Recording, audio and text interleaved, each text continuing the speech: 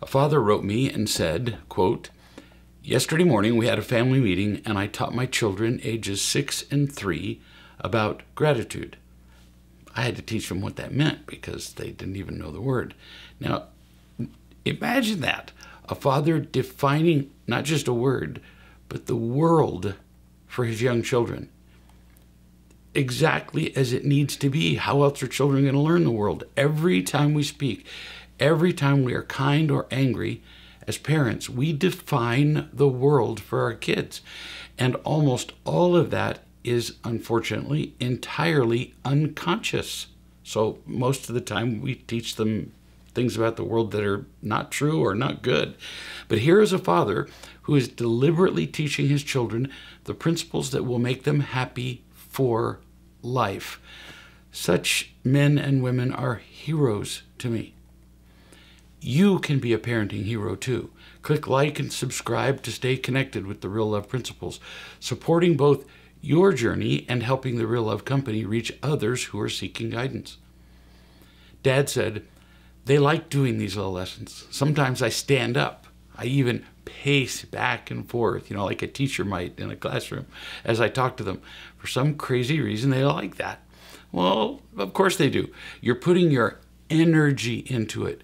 You're directing it at them. When you stand and pace, you look and feel more involved, keeping in mind that this wouldn't work for everybody, but it really works for your kids and works for almost all kids.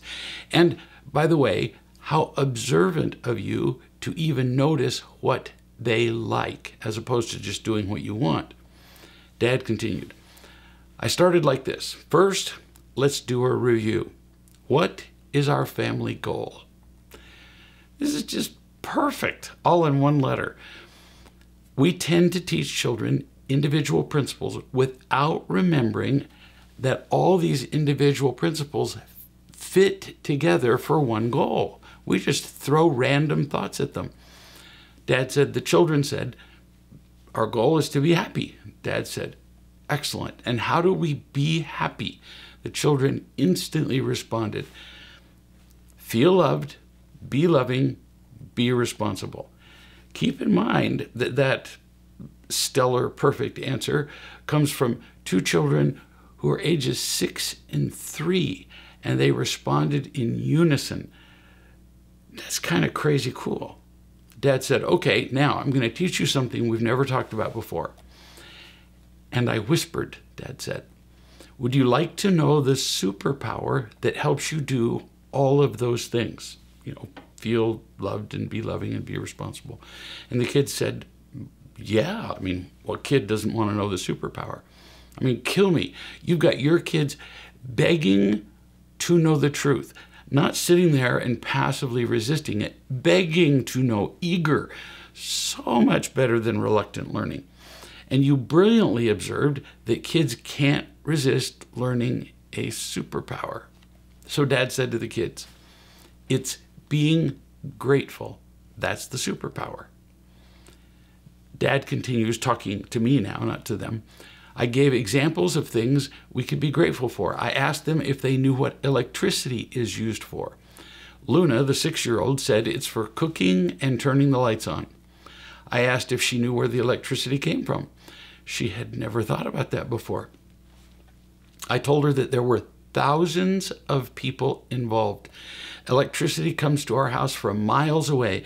People had to dig ditches and put in cables that would bring it to our house. And every day, people made sure that the electricity works so that we can use it.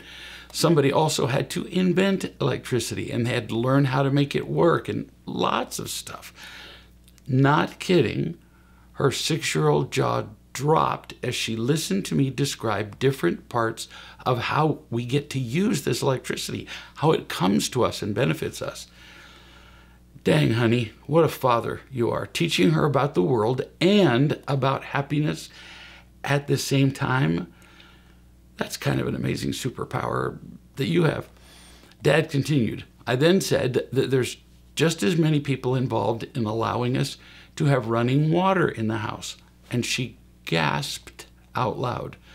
I'm having fun just reading about this. This is like watching a video about how a happy family is created and what it looks like.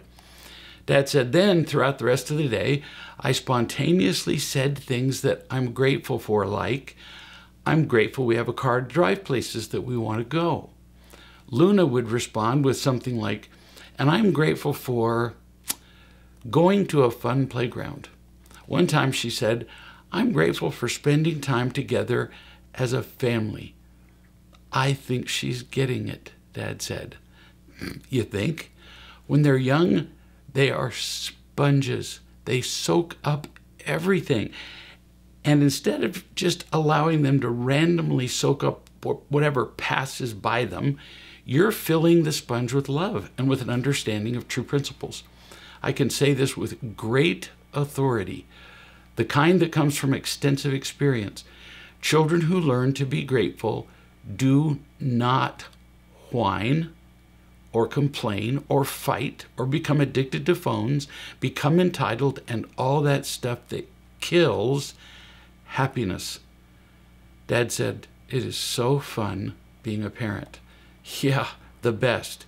And if we don't know how, it can be hell to an equal degree. Way to go, Dad. What a difference you're making in the world. This is how the world can be changed. Only this way. Every day I read about conflicts in Israel, Ukraine, Congress, and the violence in many cities, and mass murders in malls and schools, and on and on.